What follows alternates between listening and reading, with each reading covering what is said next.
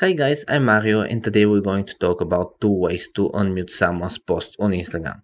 The first way is to open Instagram and tap on the search icon at the bottom. So like that. And here we select a account, for example, Bugatti.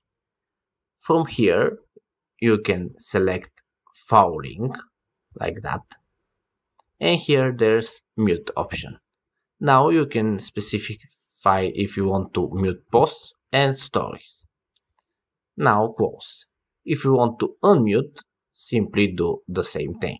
So we go to mute and here you can unmute. But what if you don't know the username of the person you want to unmute? So you simply go to your profile at the bottom, your profile picture, and here we select the three lines at the top right.